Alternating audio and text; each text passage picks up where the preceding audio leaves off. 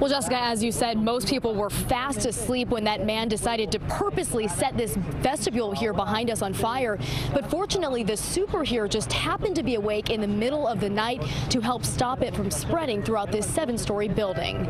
Shocking surveillance video shows a masked man dousing this Bailey Avenue building entrance with some kind of accelerant, covering the floor and glass walls with it. Moments later, he sets down a strip of paper, igniting it, sending a massive ball of fire into the air. I said, something really wrong is happening. Building super Samuel Flores says luckily he was awake around 2:30 a.m., smelling the smoke and immediately evacuating his family. I woke up my family and my wife, and I told them, listen, get ready because we have a fire. Flores says the entire entrance was completely engulfed in flames and things could have been much worse. Thankfully, no one was hurt. How bad was the fire?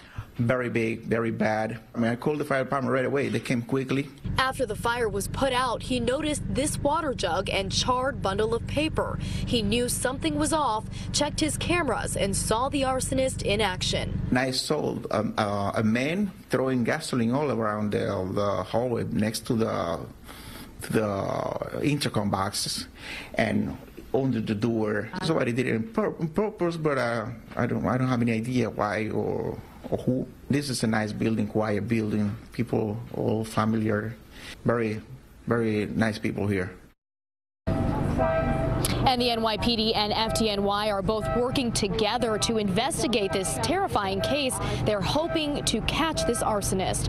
We're live in the Kingsbridge section of the Bronx tonight. Reena, CBS 2 News. All right, Reena, thank you.